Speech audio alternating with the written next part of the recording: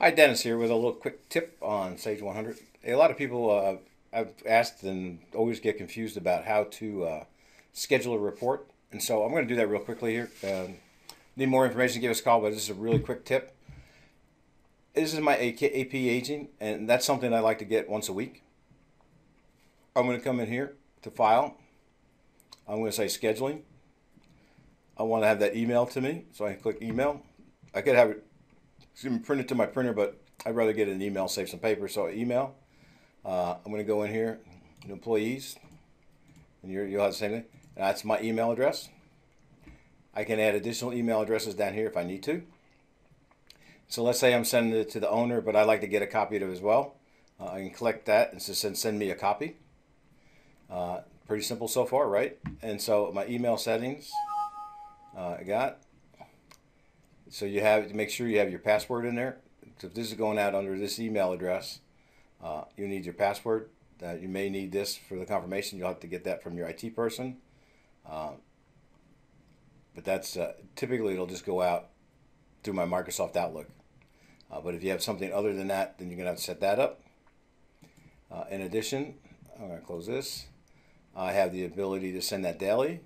Most people send things weekly, so I want to send it every Monday morning. And I want to send it at 5:30 a.m. And that's it. This thing's gonna go every Monday morning at 5:30 till you tell it different. If you want, you can just say, hey, only do this, for the next 6 weeks, or only do this till the end of this period. And then again, I'm on a server, so it's going to ask me for my password here. What's the subject? Weekly aging. Whoops. Not my strong suit typing. How about trying 2 E's and 1 K? So weekly aging, and here is the latest type thing. That's it. Save that schedule.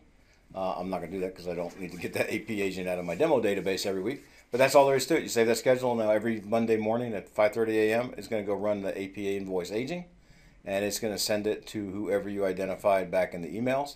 And there it is in their email box without you having to do anything extra. And that works on all the reports.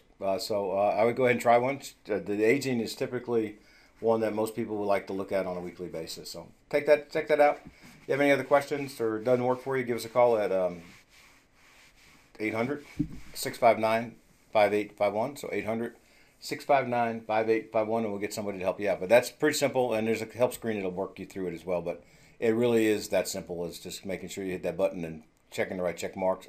The point where people most get stuck is they don't put their password in there, and then it won't send the email. So just make sure you have all the passwords in there and they're in there correctly. Thank you. This is Dennis, and if you need anything else, just call us or visit our website, www.cfootg.net. There's about 105 videos on our YouTube channel, probably now 106 with this one. So visit those. There's a lot of helpful videos out there for you to watch. Thanks a lot.